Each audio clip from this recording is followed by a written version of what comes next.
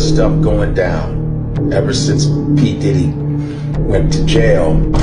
A lot of people are leaving their jobs. I have a list of people that are like stepping down. Nike CEO John Donahue has stepped down. That's why Nike has the best slogan, just do it. He's like, I'm just gonna do it.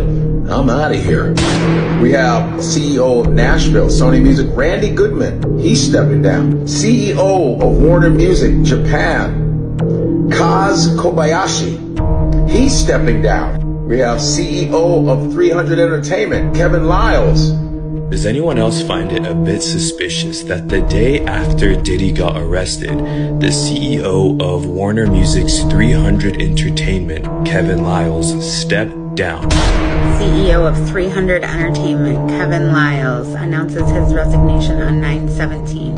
CEO of Nike, John Donahue, announces his resignation 9/19. Kaz Kobayashi, CEO of Warner Music Japan, announces his resignation 9/18. Max Lusada, CEO of Recorded Music, announces his resignation 8/1. Julie Greenwald, Atlantic Group Chairman, announces her resignation 8/6. Randy Goodman, Sony Music Nashville Chairman and CEO, announces his resignation 9/8.